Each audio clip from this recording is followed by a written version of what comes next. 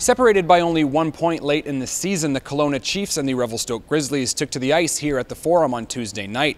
A slim margin separates the two on paper, but both teams are in very different positions. The Chiefs have already clinched their playoff spot as the Revelstoke Grizzlies inch closer to mathematical elimination with each loss. And with 16 possible points left on the schedule, Revelstoke head coach Ryan Parent says the Grizzlies need to take it one game at a time.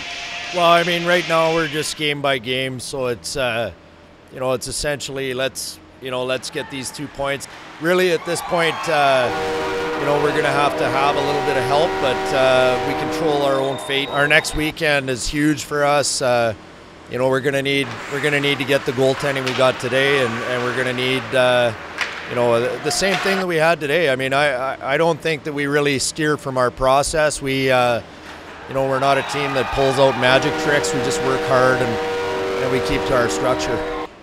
He gives us a chance to win, and I thought our guys played well in front of him. We limited numerous chances, and when he needed to make the stops, he did. So, it was a strong game for Michael. It was a kind of a bounce back game for him. I thought I played well. I was just over top of pucks well, and just tracking the puck really well, and was really good positionally, and got lucky a few times.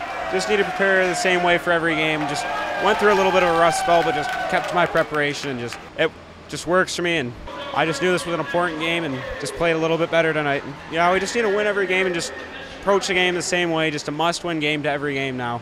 Next up for the Grizzlies, they take on the Summerland Steam here at the Forum on Friday night, then travel to Salmon Arm to take on 100 Mile House in an all-important division matchup. For the Revelstoke Mountaineer, I'm Kyle Simkins.